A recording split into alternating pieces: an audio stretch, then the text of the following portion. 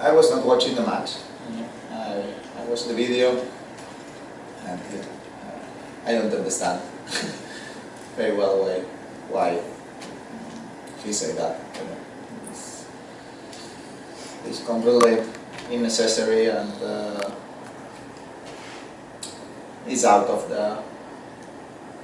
what a tennis match should be.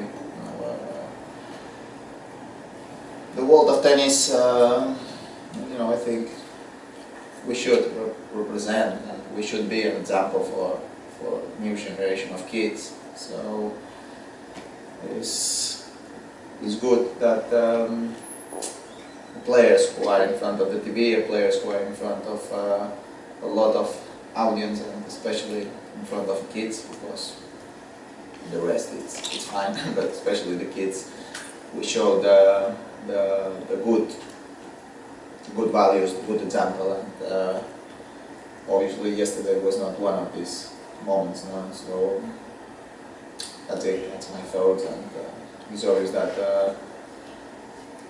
when you are in a tour, that you are in the locker room every single week of the year, and you are with colleagues around, and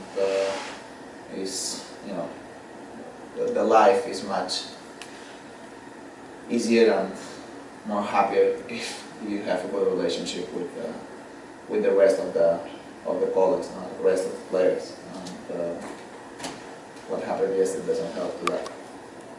Question? No. We can accept. I think everybody can have mistakes. Age is not an excuse. We are here, and most of the players who are around the tour started very early. I started on the tour with 16, Novak probably with 17, and with 18. So the age is not an excuse at all. It's just about respect, and he was wrong yesterday, and I hope he's able to recognize his mistake, and I hope he's able to change his attitude that sometimes in the court is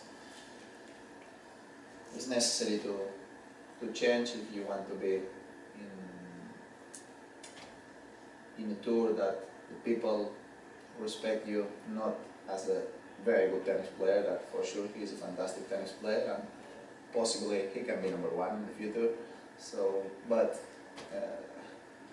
as I always said, you can be as good tennis player as you want, but most important thing in this life is the human person, and the respect, and you have to go on court and you have to do the right things. And yesterday he was not doing the right things, and as I said before, he has time to improve that attitude, and I am sure that he is smart and he will do it.